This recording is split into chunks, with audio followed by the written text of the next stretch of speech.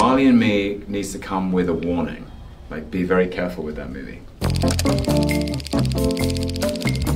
Hi, I'm Mike Flanagan. Hi, I'm Tom Hiddleston. And we are playing Recommendation Roulette with Vanity Fair. That's a good spin. Yeah, it's a very good spin. A movie for when you need a good cry. My immediate answer is The Shawshank Redemption. It never fails to make me cry. I completely agree with that. If you haven't seen The Shawshank Redemption, that is my gift to you.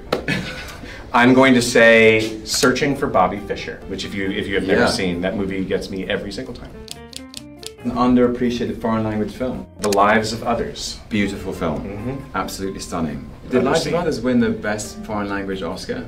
If it did, then it is perhaps not as underappreciated as it is. But go and find it if you haven't seen it. Yeah. Strange enough, the first thought that comes into my head is a film by Nanni Moretti called The Son's Room, La Stanza di Figlio. I saw it when I was about 19 and I was at university, and it completely shattered my heart and healed it again.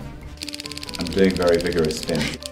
Favorite movie made before 1980? Wow, I mean that's only the biggest question that they could possibly ask us. I'll we can say make the top three together. We can do that, yeah. I'm going to throw Night of the Hunter. Fantastic. Yeah. I'm going to throw Singing in the Rain.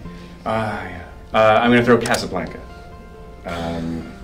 Play it again, Sam.